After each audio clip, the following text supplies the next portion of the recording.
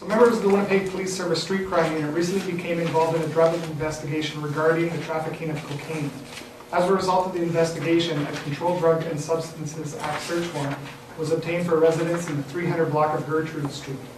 On November 23rd, shortly after 6 p.m., with the assistance of the Tactical Support Team, the warrant was executed.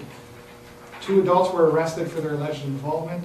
A search of the residence resulted in the seizure of approximately $80,000 worth of drugs, including cocaine, marijuana, and ecstasy, along with over $50,000 in Canadian currency.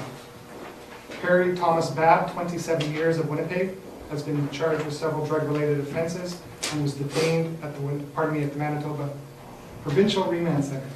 The 21-year-old female from East St. Paul, Manitoba, is also facing several drug-related charges. She was released via a promise to appear.